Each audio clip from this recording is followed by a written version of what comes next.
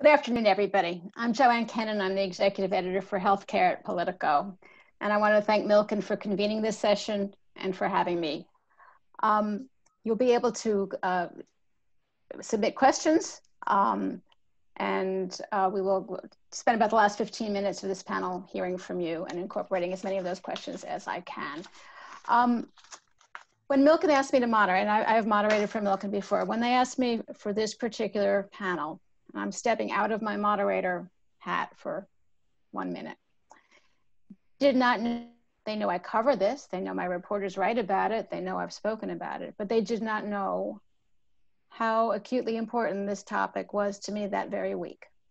My college roommate, friend of mine for many, many, many years, a wonderful woman, had been suffering from a severe mental illness since our early 20s.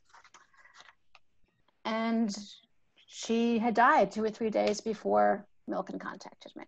Not from COVID, and yet it was from COVID. As the epidemic worsened, and the isolation and the fear, she was in Long Island, I'm in Washington. We were on the phone a lot, texting. She was in a manic phase, but she had other things besides that going on. And I watched her fears get bigger and bigger and bigger. And I watched her world get smaller and smaller and smaller. She got afraid of everything, eventually including the water in her own apartment. And her world got so small that there was no room for her in it anymore. So this isn't, not all of us have that particular story, but all of us have a story. And if we don't have a story, maybe it's because we're not listening hard enough. When we had our prep session, and I'll introduce my guest in a minute because that is my job. But when we had our prep session and we talked about this, we talked about having 3 kinds of mental illness crises during this pandemic. One was the pre-existing illness, the pre-existing behavioral challenges. People who were already sick, whether they were in treatment or not, they had a problem, and clearly a pandemic, an economic crisis, isolation, quarantine, illness, fear, all these things make it worse. And racial justice and all the emotions and fears and anger and everything else spilling out makes that worse. So you have the pre-existing. You have the people who right now were okay before, and this is too much, and they've developed mental illness, and they've developed a need, and they've developed something diagnosable, something frightening, something severe. And then there's some of us who cope really great during a crisis. We are just fine. You ask us how we are, and we said, got it covered. But when this ends, or when we've had it to deal with it for a few more months, some of those people will fall apart. I don't mean fall apart in a derogatory way. It'll hit, right? So we talk about mental illness. It is probably going to be with us in a more visible, tangible way for a good deal of time to come. So I'm going to be quiet now, which is really my job, and let them talk. But first, I'm going to introduce them. And we're going to try to be as lively and interactive as we can be on Zoom. Forgive us for any flubs. You're all familiar with it. We'll do the best we can. And also, I've told them to correct me if I get their names wrong, but we're going to start with Latisse Briggs, who I've got right this time, I think. She's the Senior Director of Milken Institute Center for Strategic Philanthropy. We've got Arjun Desai, who I'm going to call JJ, who's the Chief Strategy and, with his permission, Chief Strategy and Innovation Officer at Insight Tech. Kabir Nath, the President and CEO of Otsuka North America Pharmaceutical Business. He told me that's not how they say it in Japan, but he gave me a pass. And Richard Pops, who is the easy name here, the Chairman and CEO of Alchemies, Inc. I guess I want to get everybody in the conversation with a quick question, which is, we're all talking about mental illness. This is pretty much a yes or no question, to just get us all started. We're all talking about mental illness being a salient part of this pandemic that we are enduring. Do we have our arms around it? As much as we're talking about it and recognizing, do we really understand how deep, pervasive, and profound it is? And that was a biased question, but go ahead, Kabir, answer it. No, we don't. I mean, first, let me say I'm very sorry to hear about your roommate, but clearly that's not the only one of these tragic stories we're going to hear. So no, I think we are talking about it, but do we have our hands around the depth of it or the length of it or what we need to do differently? No. Okay. Latice. Absolutely not. We are not even close. And I think it's for reasons of, we were in a state of crisis before, and we didn't have a handle on that, but we understood that better. And we are sensing what's happening now with the impacts of COVID, but the ripple effects, we won't know all the ripple effects until it's all said and done. And so it's important for us to be adaptive. So no, absolutely not. We don't have our hands around it. AJ? Yeah, thanks, Joanne, and thanks for personalizing this as an introductory comment. In the true fashion of a sports analogy, this is first inning kind of stuff, and neurologic disorders are and continue to be a challenging spectrum of understanding. And I think mental health is either a part of most neurologic disorders or a diagnostic indication of its own. And so, we're very early on, and I think our eyes are more open now to better understand it. Richard. Well, I'll agree violently, but also add, and your own experience proves the point, Joanne, it's not just the patients themselves, it's the impact of everybody around them. It's the family, it's the community, it's the employer, the devastating impact of untreated or poorly treated mental illness is incredible. Right. The easy fit, well, I don't want to be too negative. One of the fixes, and one thing that's certainly found a place and is helping people, and when you talk about mental illness pandemic, the next word is always telemedicine.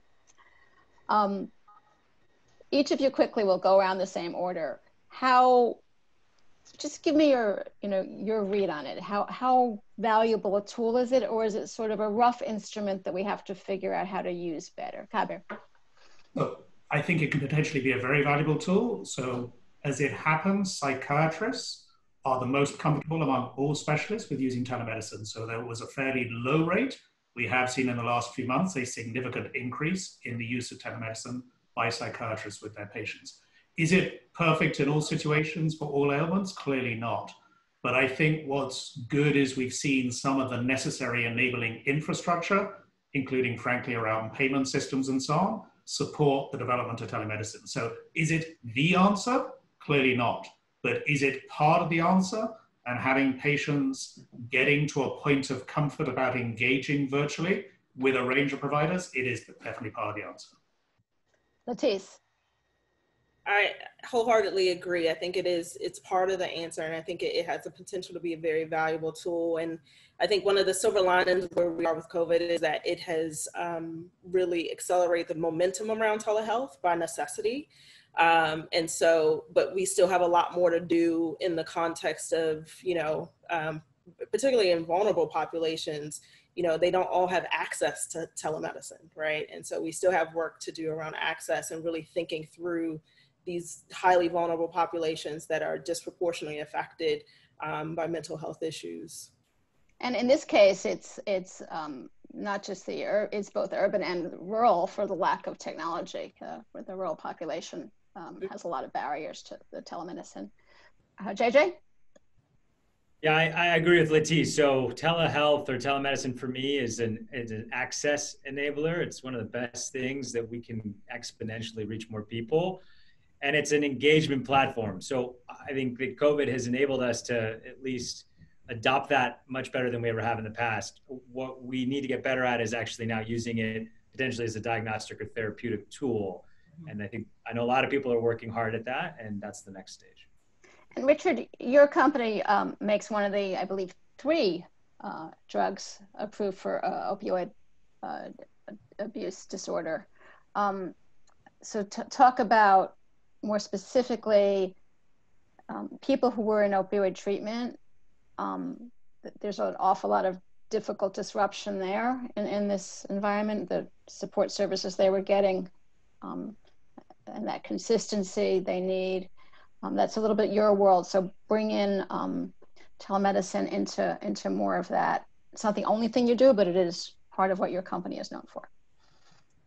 Well, Joanne, I think anyone who thinks that telemedicine is the solution to the mental illness addiction problem in the country has not been exposed to how broken the treatment system actually is.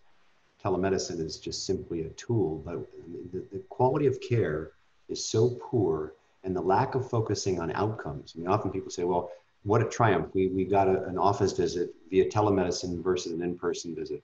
But no one asked that question, well, how does it help the patient? These patients often have serious, chronic, debilitating diseases that are often progressive. The average length of therapy for a patient on a medicine is 6 months or so.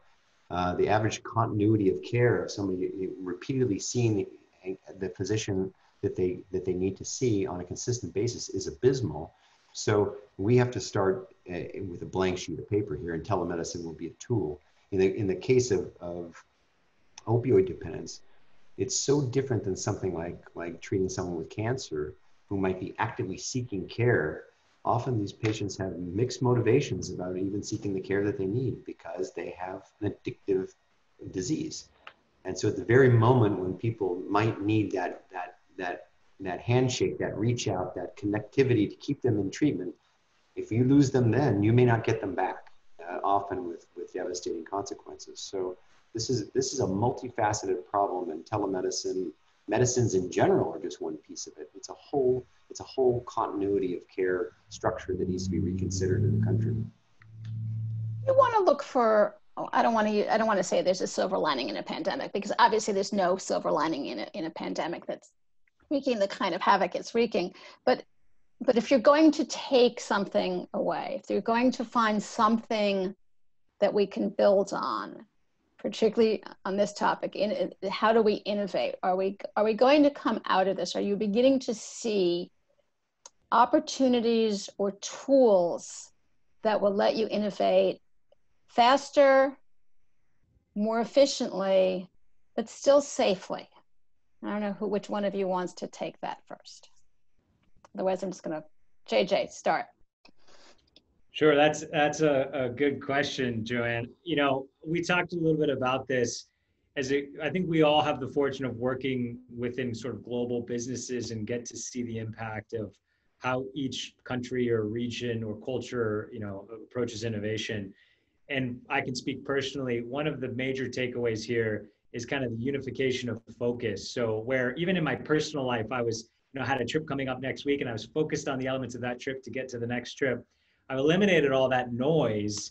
And now we're like making huge strides within our company, advancing the true indications that get to patients most. Not that we weren't focused on that before, but there's just so much more clarity around some of the purpose of what we're doing.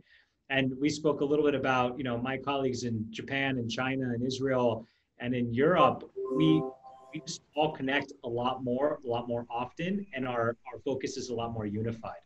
So this common purpose, you know, to which we're not trying to overcome any one particular thing here, other than just the entire experience that we're all dealing with, is just forcing us to align by nature. So a bit of a broad answer, Joanne, but I'm still digesting what we're It's a broad question, right? Who else wants to take a crack at that? Okay. I think, you know, what we've, you know, if you take, you know, drug development, something somewhat narrow, whether therapeutics or vaccines, there are all sorts of barriers to doing things quickly. And, you know, many of us who worked in the industry are familiar with those barriers. I think what's hopeful is you've clearly seen a coming together, not only of different players, but regulators and others, to try and eliminate some of those barriers in the interest of speed, in the interest of getting to patients more quickly. Some of that, I hope and believe, will be sticky and sustaining, not all of it necessarily, because there are also going to be mistakes in this. You made the point that we've got to have safe treatments as well, so you can't short circuit everything. But I do think some of the, shall we say, regulatory and other inertia that's actually bedeviled the system maybe has gone for good. At least I'm cautiously optimistic about that. Richard? As I mentioned, Joanne, in our prep call, innovation, medical scientific innovation is slow, as Kabir is saying. Policy changes can happen fast, and so use the crisis to affect policy changes. If, for example, coming out of the crisis, there's a compelling need or desire to minimize the number of face-to-face interactions with caregivers to protect the patient and the caregiver, well, then the use of long-acting injectable medicines that you can give once a month or once every 2 months or once every 3 months, minimizing those number of interactions so that on the telemedicine visit, the caregiver doesn't have to worry about whether the patient is getting their medicines or not. That's sorted. Now you can focus on the behavioral counseling, the other elements of the care that are so necessary. So I think that there will be some systematic changes that we should drive to make permanent as we come out of it. I think that won't just help replicate what we had pre-COVID, it should advance the quality of care post-COVID. Lettice, do you want to weigh in on that? Yeah, I don't you have comment things more of you're the philanthropist, not the drug developer, but it's your world. Yeah, no, absolutely. No, I mean, I echo what everyone else has said, and I think that this is a real opportunity, to really to sort of reshift our focus a little bit, because again, I think early in the year there was a lot of noise, and then our world changed, and so there's a lot of opportunity to really rethink. To Richard's point, are there long-lasting injectables? How can we do this differently, especially in this patient population where treatment adherence is an issue?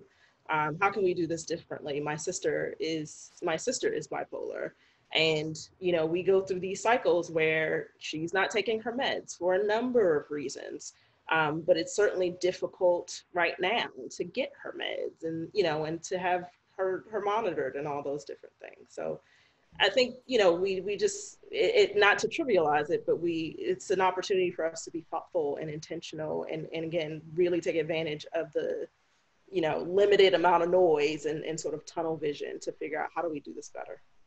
There's been this astonishing and hopeful speed, right? I mean, we actually might get a vaccine late this year, early next year, maybe, we still don't know. But it's the fact that it's even a maybe is in itself astonishing, given how fast science usually progresses, right? We probably have 2 treatments, no cure, but again, it's only a few months, and we're beginning to get some, some tools that we pretty quickly that we couldn't have had if we were looking through old compounds the way we used to without modern data. We wouldn't have, am I going to pronounce dexamethasone right? Probably not, but it isn't any of your names, so it's okay. But we've also had a few real mess ups, right? We've had at least two major retractions in journals, respected journals, New England Journal, Lancet. We've had emergency authorizations given and then taken, and at least 2 that I can think of.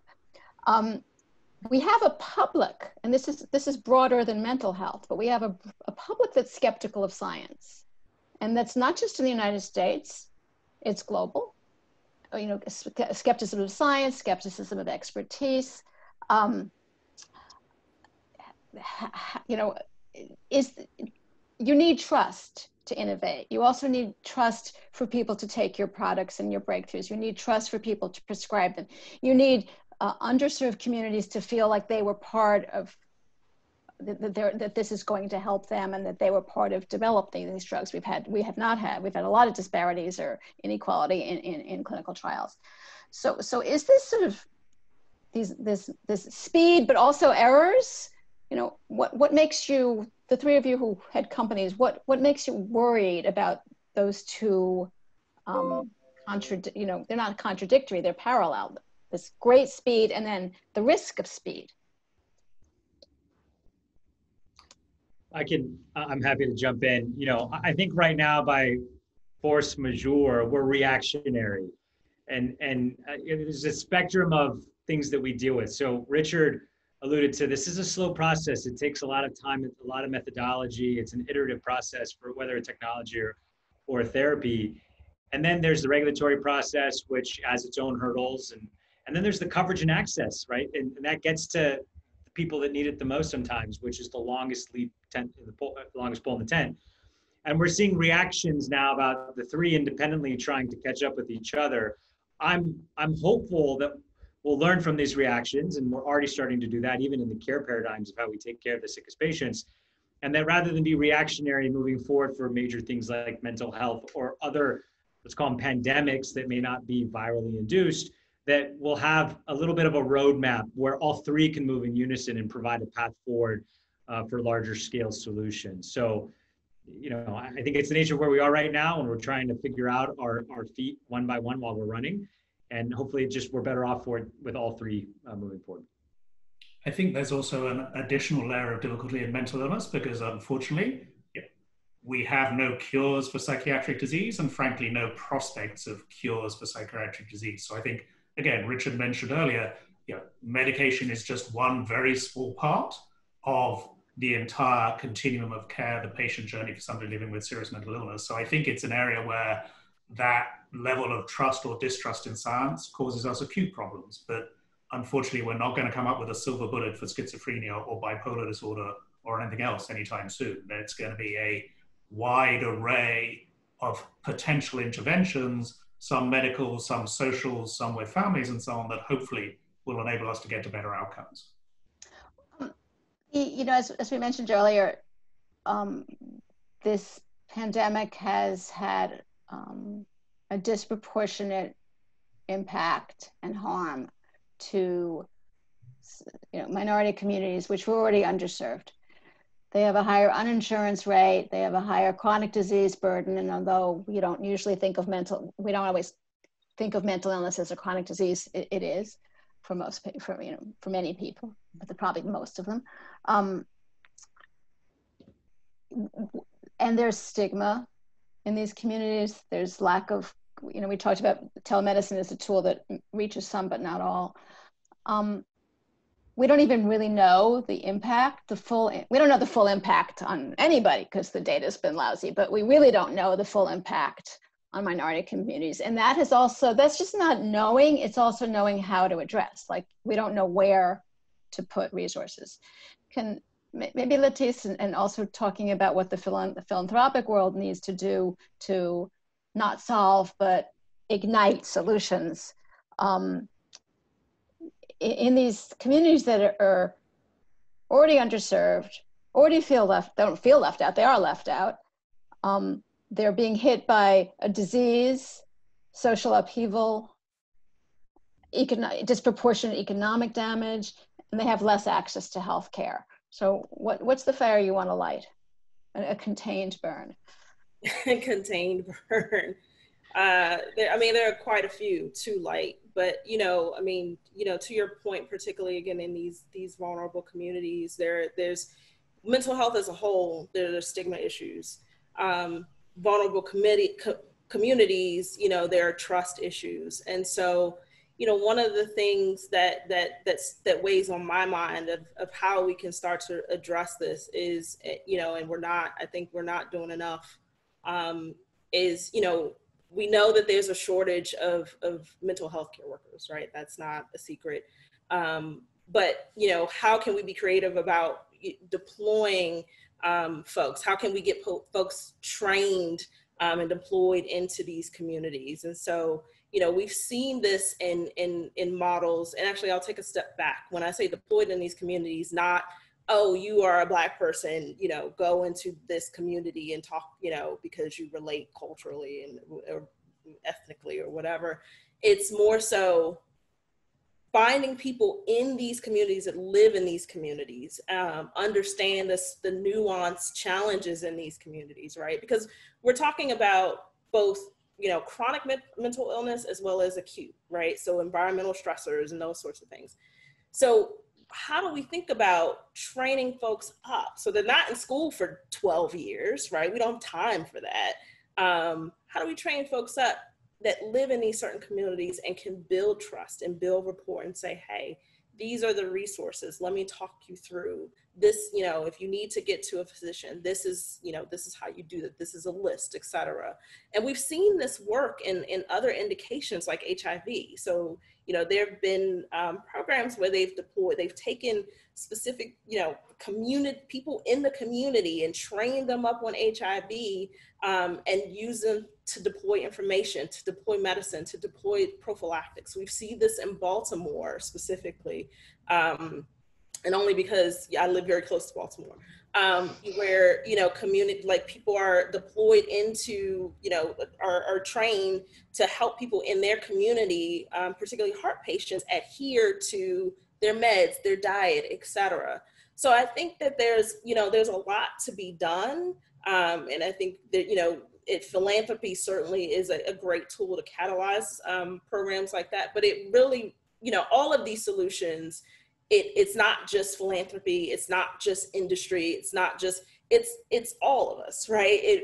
We're past the point of, oh, that's industry's got that, or philanthropy's got that. We're beyond that. We were beyond that pre-pandemic. And so really, trying to blow out the message in the largest bullhorn that I can, that we have to collaborate. It can't be a one-dimensional solution. But that, in terms of these vulnerable communities, that's my key priority. And I think the other thing that I'll say, and just sort of going back to the policy issue, we need to expand capacity. We need to expand the system and not just create space for more people to come in to get treatment and help. But we need to address the policies that envelop the system, right? To the point, policy can change fast. If we all focus and stop fighting with one another about things that don't matter, we can actually move. You mean like masks? Like if we just decided? Exactly. But there's so much. Depoliticize them and just put them on, right? Right, just put it on. But there's so much to do, whether you are, again, in a vulnerable population, low income, have means, don't have means. I'll tell you a very quick story, using myself as an example.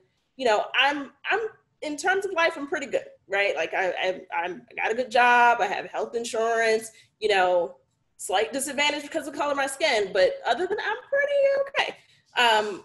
I lost my best friend who was my mom back in August, and we have been preparing for her to leave the planet for a decade. We're both super rational people to the point where it's almost disturbing sometimes.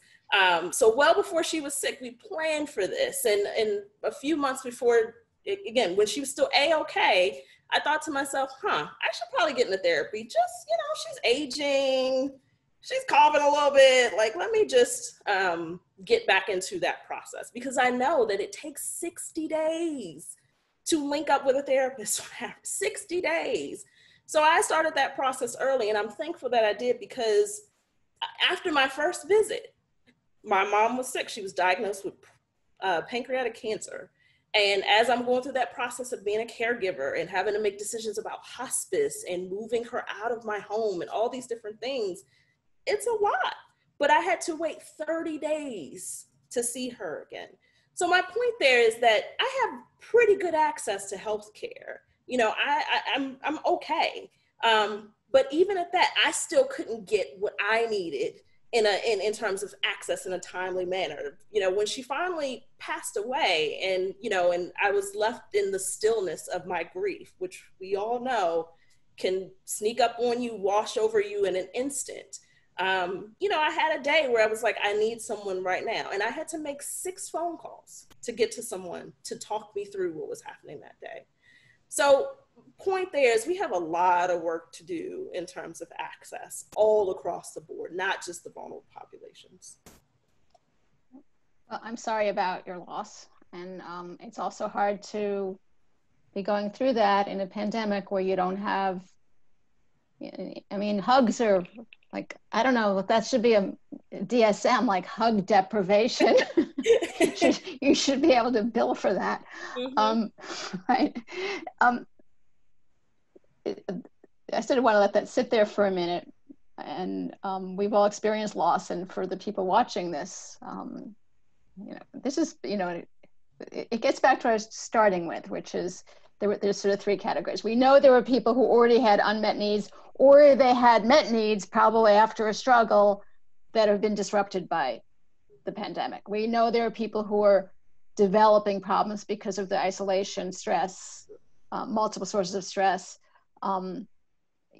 tendencies they may have been able to cope with, but we're living in an uncopable, we all sort of are putting our one foot in front of the other, but how can we really be coping?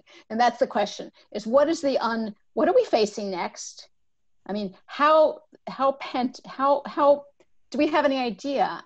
And are our policymakers talking about, when we begin to come out of this and we begin to try to, all of you have had, you're all very successful people, and you're all copers, and you all must have had moments when you started thinking about what's really going on and it's really too big to think about or to absorb, and you just sort of said, I'll think about it tomorrow, I'm going to go back to work. Do you agree that there's people who are going to, there's going to be a whole nother wave of people who coped up to a point and then possibly as we emerge from it or later into the pandemic, we're going to have yet another, I don't know what you want to call it, another manifestation of behavioral illnesses, stresses, people who need help, whether it's something you prescribe or a device you invent, which I'm going to come back to in a second. Is there a third, we keep it talking about the first and the second wave of the pandemic, is there another wave of a behavioral component that's a tidal wave, really? I mean, am I worrying more than I should be, or am I not worrying enough? I was on a call with one of the major insurers the other day they had done a 14,000 person survey and found that 40% of people working from home in this type of format were drinking at home. So establishment sales of alcohol have gone down in bars and restaurants, and they're skyrocketing for home consumption. That is a story, Joanne, that is going to end poorly. So you couple that with economic uncertainty, fear, and loss, with copious amounts of alcohol over a sustained period of time, that has the beginnings of another wave. So, anyone else want to add to that? Yeah. Kabir, go ahead, please. I was just going to agree. I mean, I think unfortunately,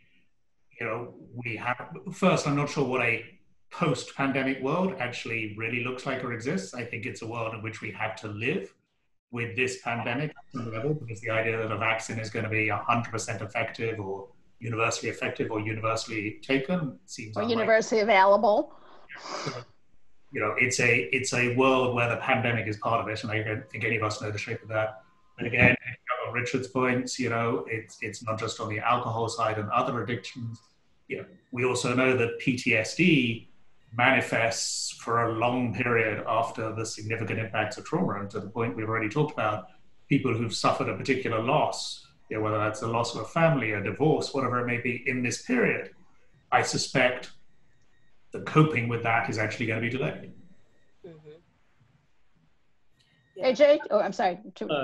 On the other end of the spectrum a little bit, I have 4 young children, and virtual schooling, the shift to screen time, the isolation from social encounters, these are young, 8, 6, 4, and 2, that you could notice a difference. And, I think that we poured a lot of our time and resources to make sure it was as seamless as possible for them, which was exhausting for us as parents. But, you would see the way they'd react to things, and they were different, and their personalities changed after a consumption of screen time, not being able to get their energy out with friends, and or, just community learning. And we're not sure how that's going to end up. We don't even know what the next school year is going to bring. So to make sure that healthy maturation of our little precious beings continues in the way that we had it and knew how to do it, we don't really know how to anticipate that. And I think there will be behavioral and mental health issues that arise from that age population, and certainly those people going through high school and these material years of growth and early college that is so severely impacted. I wanted to go back to a little bit, 3 of you are businessmen in the mental health world, or partly in the mental health world. And the FDA is being extremely flexible on COVID, using emergency use authorizations, occasionally withdrawing them, but generally breaking down barriers and making things happen fast. Not flawlessly, but that's where they're going. Sometimes they may, move this way, then that way, and it's not perfect. Is there room for you? Is so much energy going toward COVID? I mean, we've all heard about clinical trials being disrupted and so forth, but in the mental health products or devices or techniques that you have in the pipeline, are you on hold at a time when you're really needed? Because capacity is limited at the FDA, because do they have a single lens? Or alternatively, this is a long-winded question, I'll end it now, is something they're doing in COVID you already know that's going to be available to you, and you'll be able to take that, speed up within safety parameters that you feel comfortable with, and that your market has to feel comfortable with, not just you. You want to start, JJ? Because you're doing the stuff that the listeners know the least about. So explain it a little bit. Sure. Yeah, I guess 10,000 foot view, we have the fortune of working with a lot of really great physicians to deliver energy in sort of the platform of sound waves through the skull into the brain to treat everything from movement disorders all the way to neural oncology. And we work across the spectrum of neurological disorders, many of which come with components of mental health as either a direct or an indirect cause of a long stage disease process. And I'll just speak to your direct question. So we are considered an elective procedure, right? We are a procedure that's done typically in a hospital outpatient setting, both for research and for commercial applications. And that was frozen, right? And I think like many other businesses, we had to take time internally to just make sure that our people and our business knew what was going on, and we had to adapt and adjust. And that's fine. I think everybody had to do that. But what I will compliment is the absolute resiliency of the physicians and clinicians and teams that we work with, who were there for their patients with non-COVID related issues that didn't go away and increased in severity, and had them ready to go. We're continuing telehealth engagement. And then within a matter of about 4 to 6 weeks, started bringing them back in a really smart, intelligent way. And we adapted a full technical platform to enable the support that otherwise was usually in person.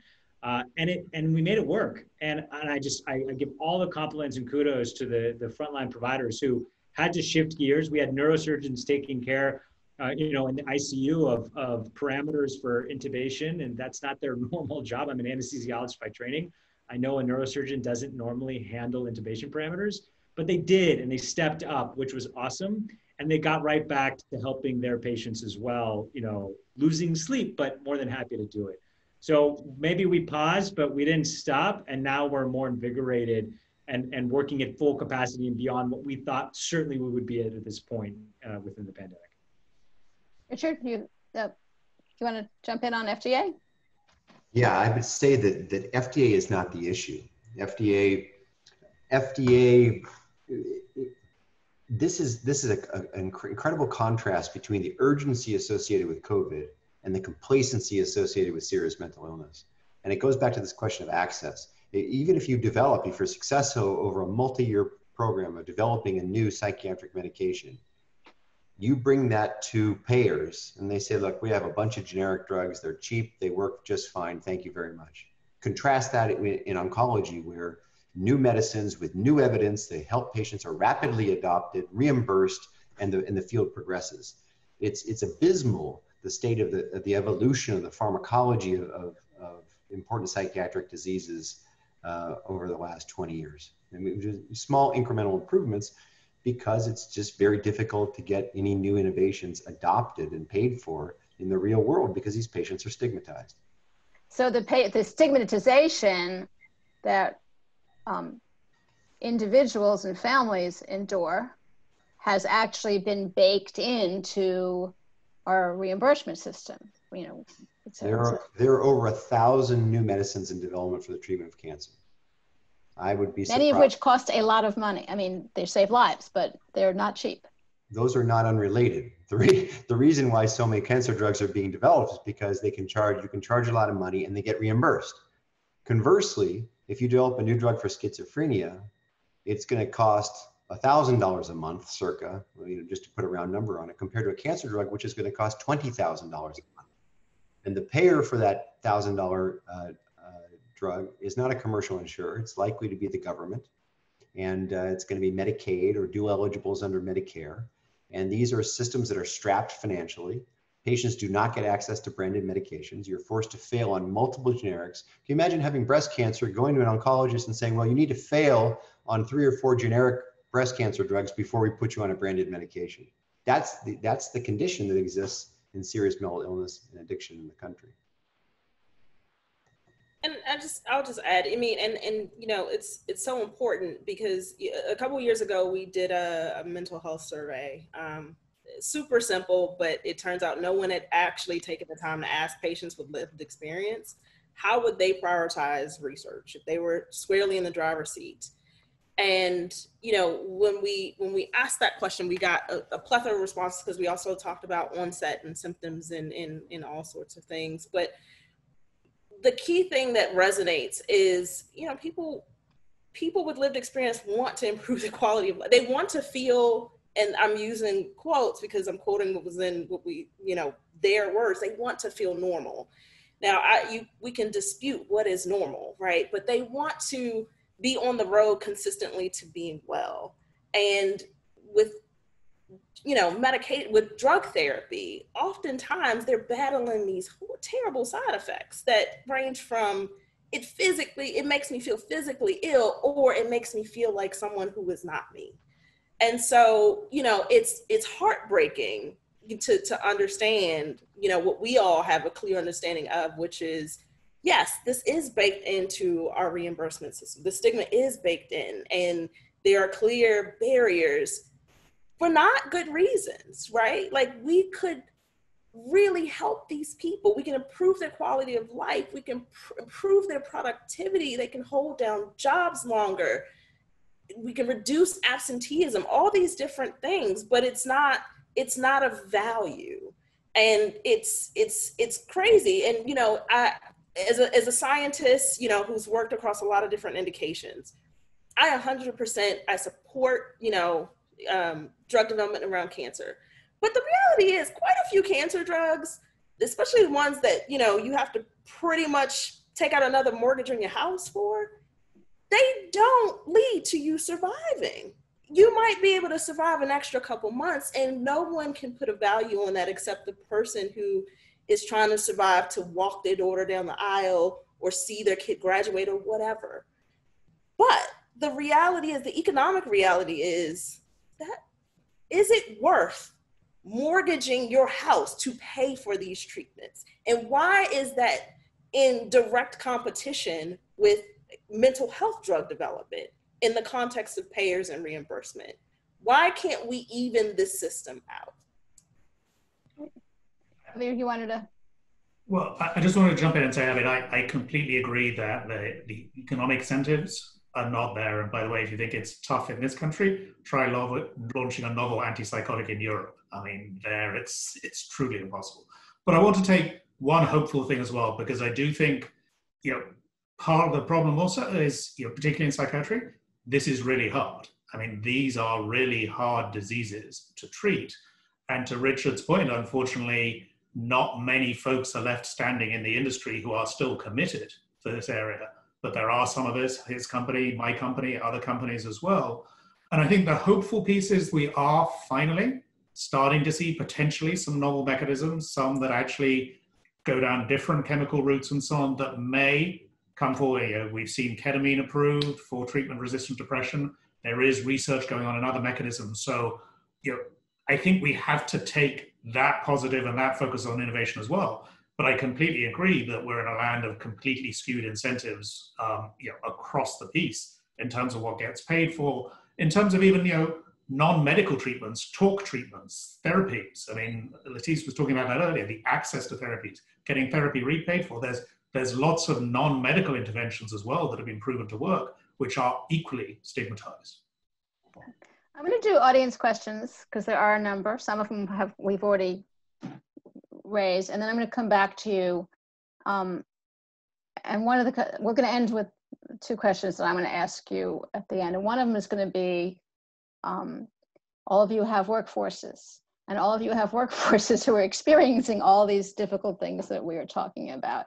And I would like all of you, because I think there's also leaders in our audience who are trying to also figure out how to take care of the people who work for them. So I'm going to ask you, how are you caring and tending to, or trying to attend to the mental health needs and stresses of your workforces? And if we have time, I'll have one more question, but I think that's an important one. I have a little staff compared to you guys, but I'm always trying to,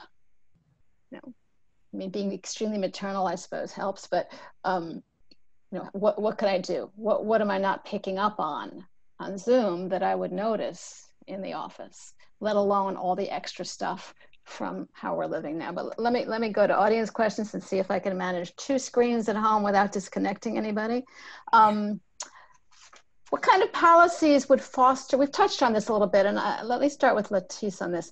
What type of policies are really going to genuinely foster public-private cooperation on mental health? What do you want to wake up and Find out, hey, this happened when I slept overnight.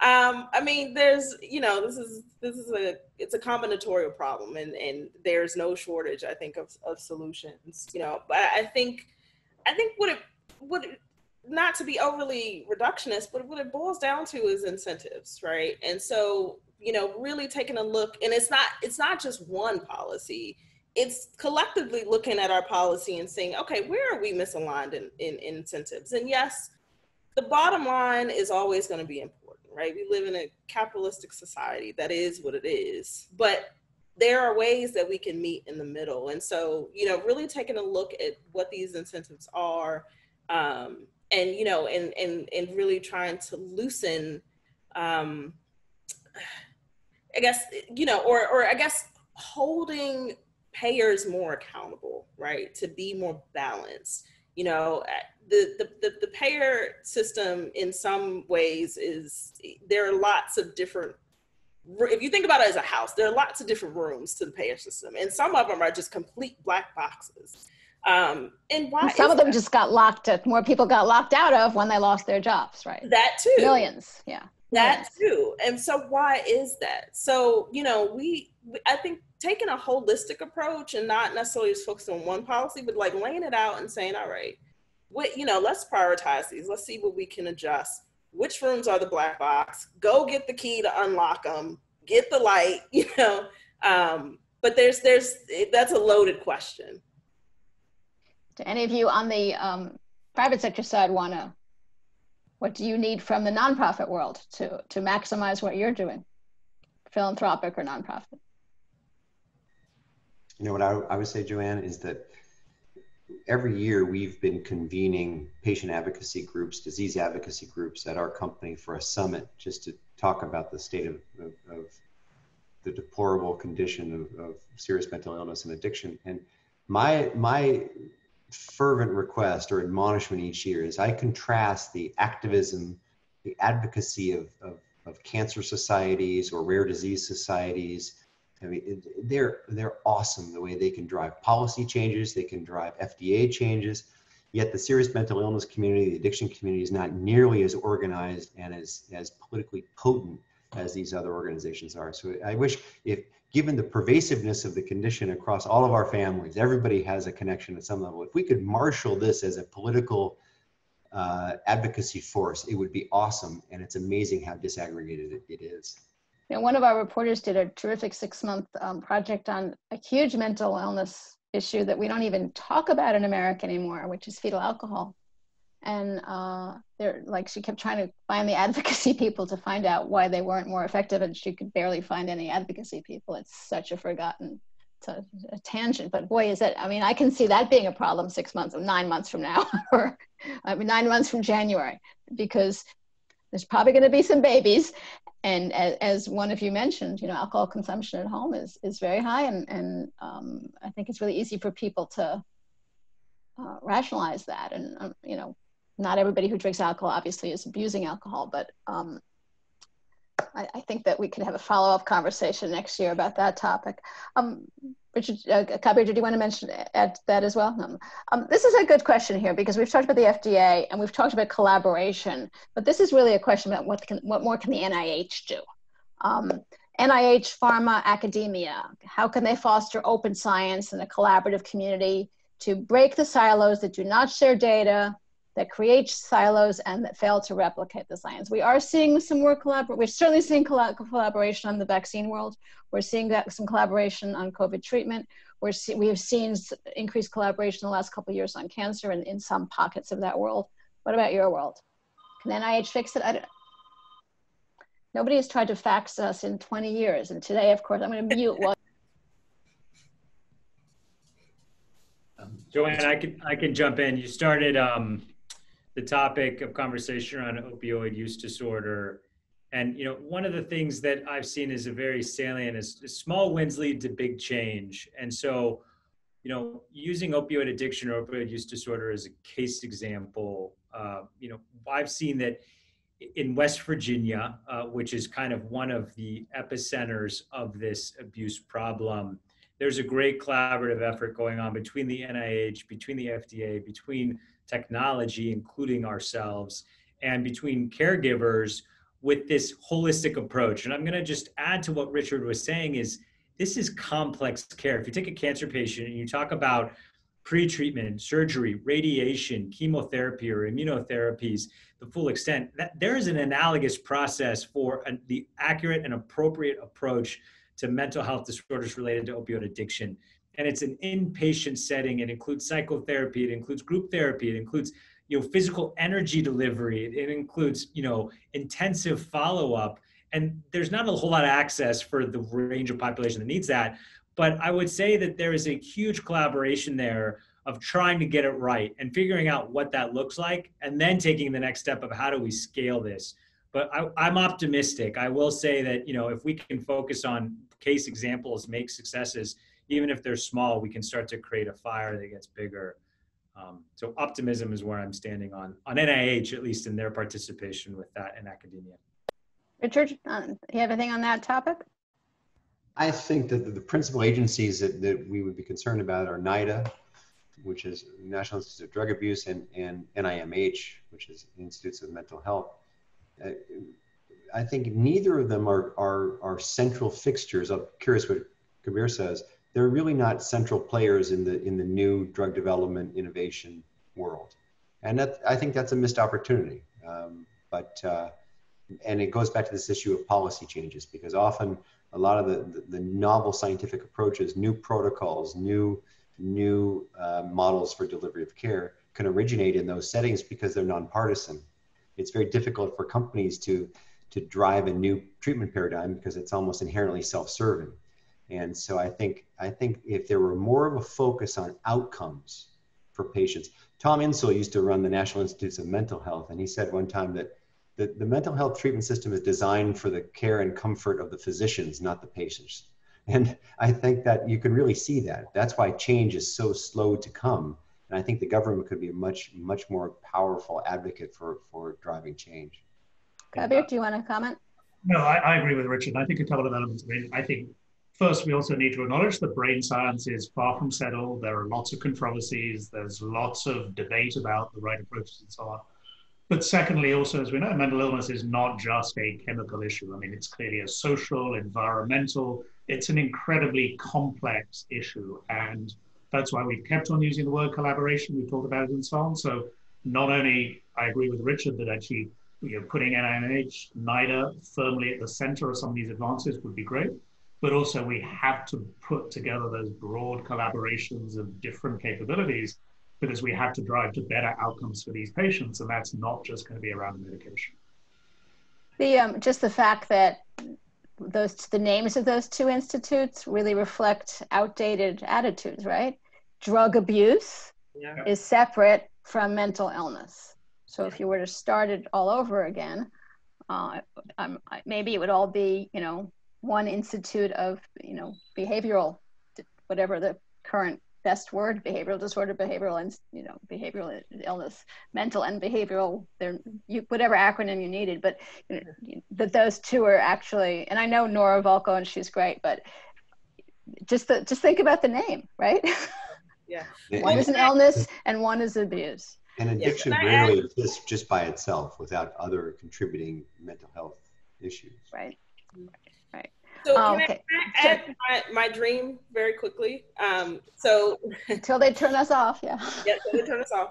I think we see, we have a lot of misalignment in our leadership, in our government. And, a lot of people in some ways find comfort in Tony Fauci, and really search for direction when it comes to the pandemic. My dream would be, particularly during this time, to ride that momentum and have the leaders of those two organizations out front and having the conversation that we're talking about, but with the public, to say, hey, there's another current of crisis happening and we're all a part of it. And it's okay that you feel mentally stretched. It's okay, but there's help out here for you. Now, granted, we've sat here and talked about parts of the system that are broken and lack of inadequate access, et cetera. So again, that's why I say it's my dream.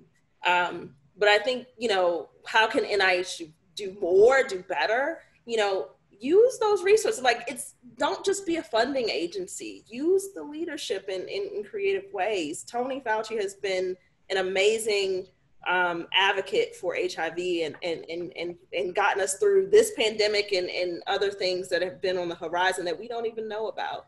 And so, at a time where leadership is challenging, at the very top of our government system, how can the NIH step in and again, sort of stoke this conversation? So that would be my dream. So we just have a couple of minutes left, and there are a lot of really good questions, some of which we got to. But I also want to point out, we're not going to discuss it now, but just, one of the questions pointed out that the lack of there just aren't a lot of Black psychiatrists, psychologists, or therapists. So that is just something people should take with them. Quickly, because we're almost out of time, each of you, one thing you are doing, and I know your company, Kaveh, is sort of ahead of the curve on some of what you're doing to take care of the mental health of the people who are working for you at this particular time. We'll just go quickly and then we'll wrap. So just to say, first, it's the #1 priority. So right from the start, but the safety, well-being, both physical and mental of our staff has been the #1 priority ahead of anything else, and their families and so on. And I think it's, we have put a number of tools in place, a number of programs in place and so on, which is all good. But the fundamental is for every leader from me down in the organization to recognize that, to acknowledge just how challenging and stressful this circumstance is, and to create space wherever we can for people to get on with their lives, given all the complexities and so on. Have we got it perfectly right? Of course not. Of course, there have been challenges, there have been issues, but I think, right from the start, we really had to make clear that that was our #1 priority in getting through this pandemic. Latice? Time and flexibility, really encouraging people to take time and giving them flexibility to do that. And so, the new reality is not what we expected December of last year. And there's a lot of processing time that goes with everything happening. And so time and flexibility, encouraging people to take time off, take vacations, even though, we're quarantined, but still take that time. And also, giving them tools, encouraging them to use tools like our employee assistance program, which has counseling services, tools big and small. We've given everyone a subscription to the Calm app, which helps me on a daily basis. But the main things are flexibility and time. Richard? One thing I remind all our folks, which is really inspiring, is that this pandemic is affecting the entire world, but very few of us have the opportunity to work professionally in a way to do something about it and to help. So having a purpose for working is really nice, because a lot of people have lost that purpose in their professional world. The second thing is just human interaction. We never had a culture of having these types of video calls. We would just get on conference calls, but now we all get on. It's amazing how we use the video, because just seeing each other makes a huge difference. And you can pick up certain things that you can't just on a voice call. And then the third point, to echo what Leticia, is flexibility. And we have single parents with 2 kids trying to homeschool, and they just can't be on every call every time you need them to be on a call. But there's plenty of hours in the day where they can. So you just have to let people flow and figure out a way to get this stuff done without making judgments or bringing your own sensibilities to it. It's sort of nice to have Zoom calls with 3-year-olds on people's laps. Yeah. JJ. Yeah, thanks, Joanne. I echo everything everyone says, and I think we're just unapologetically behind the mental and physical health of our people. And we've seen it's been challenging to some external situations, but we think any near-term missed business opportunity is not consequential at this point, that we're in it for the long term and our people are going to get us there. So I think the most important thing is that every decision we've made as an executive team has just validated that. Getting feedback constantly from them to make sure we're doing the right things. And what I tell my staff is, I say, you would have never taken a bedroll and slept under your desk in the Politico newsroom. So just remember, it's more or less what you're doing now, and take a break. So this has been a really, really interesting conversation. I hope that other people found it as interesting as I did. You're all really thoughtful people. Thank you for Milken for facilitating this, and thank you for joining us today. And I think someone will now tell me how to turn this off, and we'll see you again at a future event. Thank you, Joanne. Thank you, Joanne.